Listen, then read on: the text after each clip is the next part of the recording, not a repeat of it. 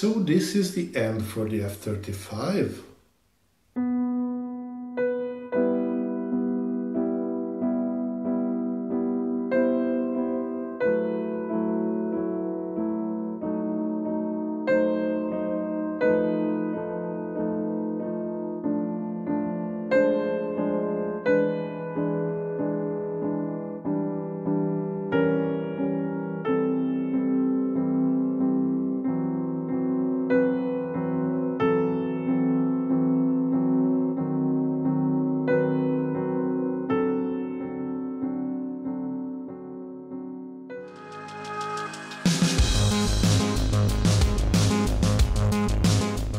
So welcome to a new video. I am very sorry for the production value of this video, but I am in the middle of a relocation. I am in the middle of a pandemic. I am in the middle of a pretty much painful strain on my back, but I thought this definitely deserved to be covered. So I'm giving precedence to this subject, even though the quality of audio and filming is yes what it is. I'm sure you will forgive me for once.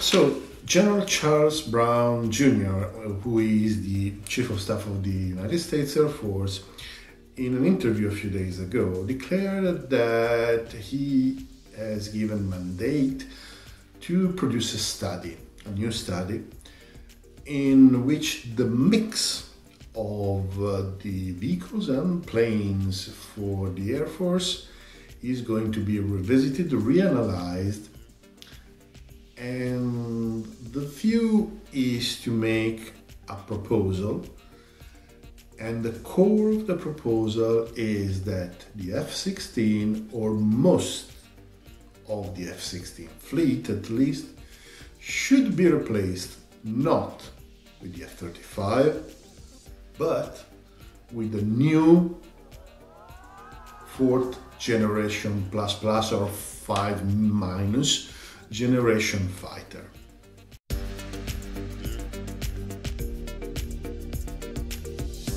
And this is big news, even if we are not sure it's going to happen, and it will surely take quite a long time to happen.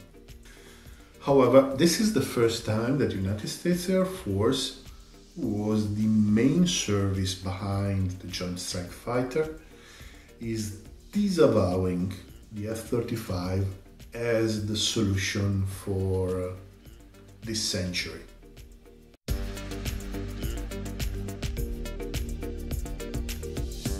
So what is the rationale behind General Brown's announcement?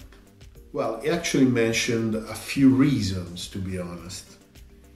Apparently, there is no way to build enough F-35s to cope with the progressive aging of the fleet of F-16s. So if there's no replacement, it is quite likely that there will be a relatively large hole in the fleet of fighters of the United States Air Force in the near future. So one logical solution would be actually buying more F-16. I mean, the F-16 is still being built under the F-21 moniker. At the end of the day, the Air Force is actually buying about 100 F-15EX just with the same justification. The fleet of the F-15s is becoming old and they actually need a replacement before they are replaced by anything else. However, always according to General Brown, the F-16 is pretty much at the end of its capability for improvement. So his preference and the hypothesis they are working on is to start as a clean slate to build a 4++ generation fighter.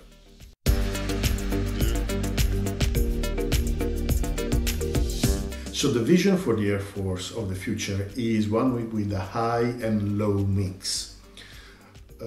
with a high mix, with a high component of the mix made of F-22 and F-35.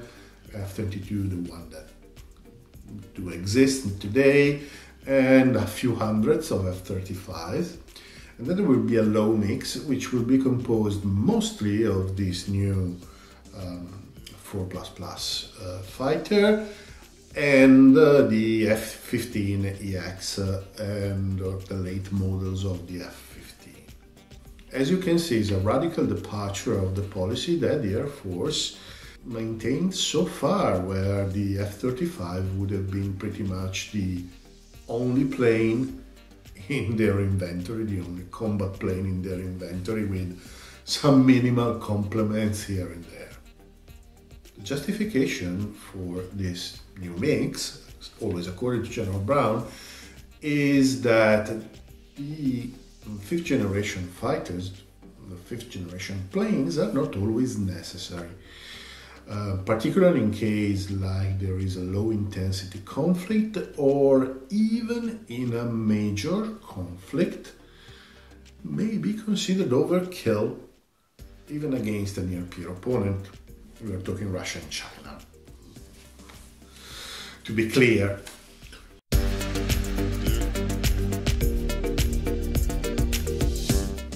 So how do we take this?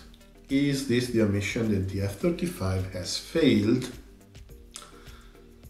Well, up to a point I would be tempted to say yes, it probably is. This is probably the admission that the F-35 was a program that was too complicated.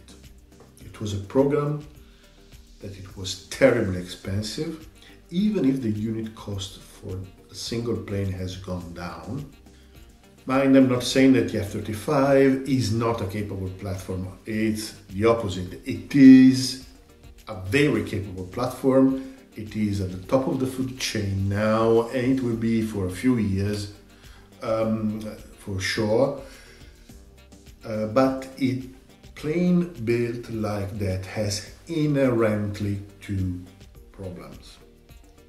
And I'm not talking problems connected with costs, even if the cost of the program was astronomical, but it was basically building 3 different planes at the same time. So yeah, that's some sort of justified.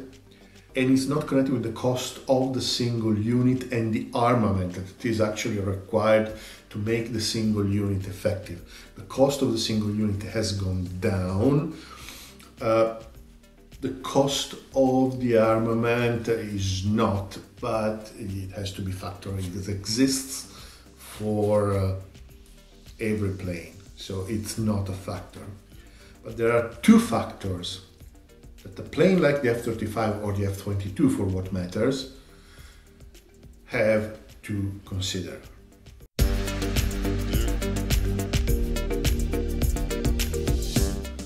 The first point is that both planes are very complex, which means that servicing and maintenance is complex and costly, and crucially, the level of availability of these planes may not reach the standard of other planes.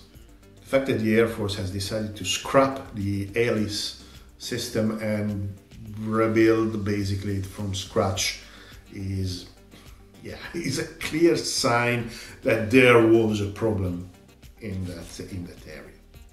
The second element, probably even more important, is the fact that a weapon like the F-35 or the F-22 is probably too precious to be used, because losing even one has long-term consequences.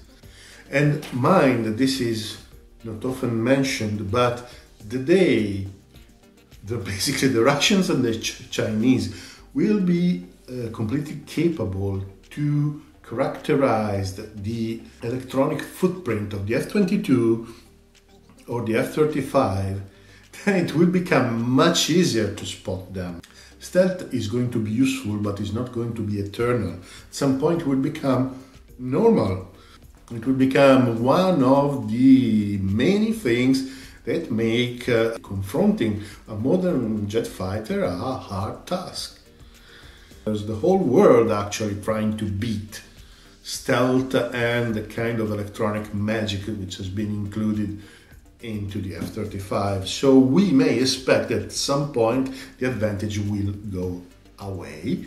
At that point, this aura of invincibility that the plane has, and that is probably one of its most important assets, will go away. So from this point of view, it makes sense to have a high mix for the missions against those targets that are very important, where the risk of losing a stealth plane is justified, and then having a lower tier of planes that maybe are not much cheaper, but you can afford to lose.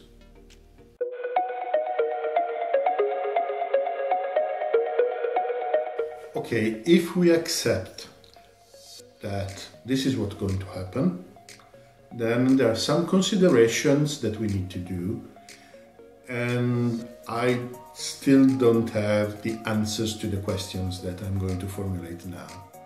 So question number one, what's going to happen to the international partners? There are several international partners. They are going to buy, at least the plan is, that they will be buying a significant fraction of all the F-35s being built. What are they going to do?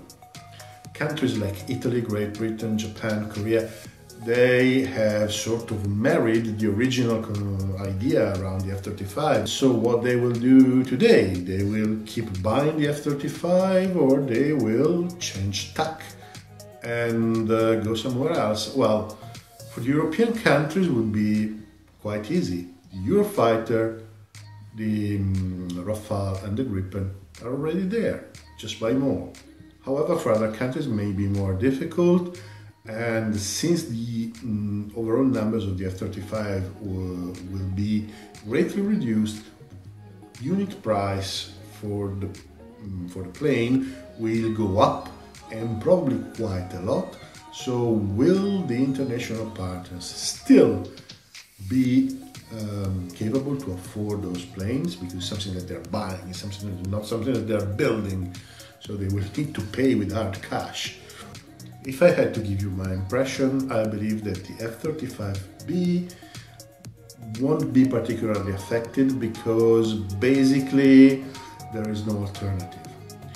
On the Queen Elizabeth carriers, but even on the Italian carriers or other countries' carriers, you can just place the F-35B unless you want to build a completely new plane for short takeoff and vertical landing, which is probably not easy and is going to take quite a long time. Additionally, the Marines are in a hurry to replace their aging Hornets, so yeah, I believe that they will keep buying F-35Bs whatever happens.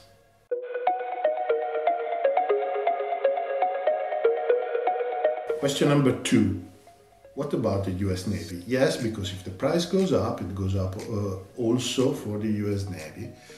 And that's the least of the problem. The US Navy never loved the F-35C. They will probably end up with a limited number of squadrons of F-35s, maybe one will be part of the air carrier wing, and they will be used as actually stealth planes should be used for risky missions where to attack high-value targets that cannot be attacked with any different weapon.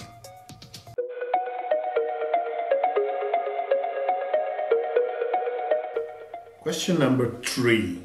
A few months ago, Will Roper, who is the person responsible for the procurement of the Air Force, declared that the United States has already flown a technology demonstrator of a 6th generation fighter.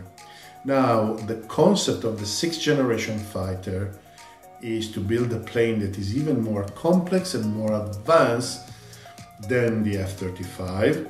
So we are wondering, what would be the role of the 6th generation fighter in an Air Force that is going to have this high-low mix? Will it slowly replace the high mix? Possible. Now it's difficult to understand what could be the rationale, in the sense if the F-35 is already overkill for some missions, then a 6th generation fighter will definitely be absolutely overkill.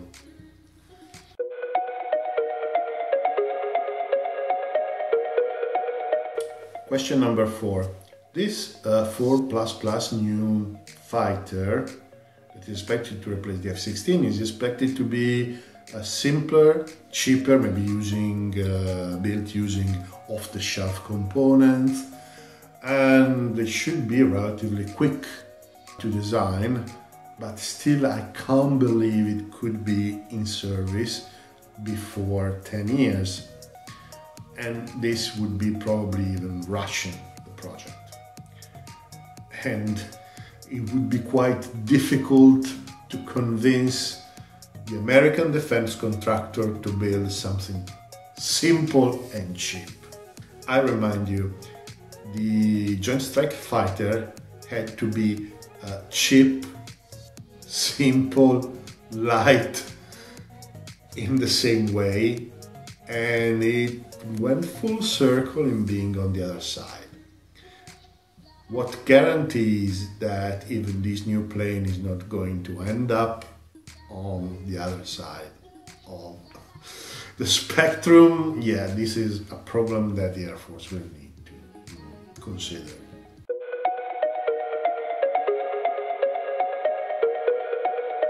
Okay, it is clear that this was just a working proposition. It was just an idea that was thrown out in the wild to see what their reaction were going to be. We are not sure that it's going to happen, but if the Chief of Staff of the Air Force does that, is definitely more than just an idea. Okay, there is probably something behind that, supporting that. There's probably a mechanism of power that is going to support it. I believe that the US Air Force, in this case, could be wise and do something that the US Navy has recently already done. Now, I know that I'm asking the Air Force to take the Navy as a model, which is a very long shot, but the Navy, when they realized that they screwed up and they needed new frigates, just went out on the market and bought a design that was already working. And to do that, they went to the other side of the pond, buying the Fram frigates. Dear United States Air Force, look at the other side of the pond, but there are already 4++ generation fighters flying very effectively and perfectly interoperable with your forces. Just have a think. So thank you very much for watching this makeshift video, and if you like this video, unlikely, but if you like this video, you are going to like the videos that are going to appear beside me. In the meanwhile, please like, dislike, subscribe and hit the bell so you won't miss anything. And if you could support the channel on Patreon or Subscribestar, yes, it will be a win-win situation for us. In the meanwhile, thank you very, very, very much for watching. You have no idea how much I appreciate that. Please stay safe and see you next time.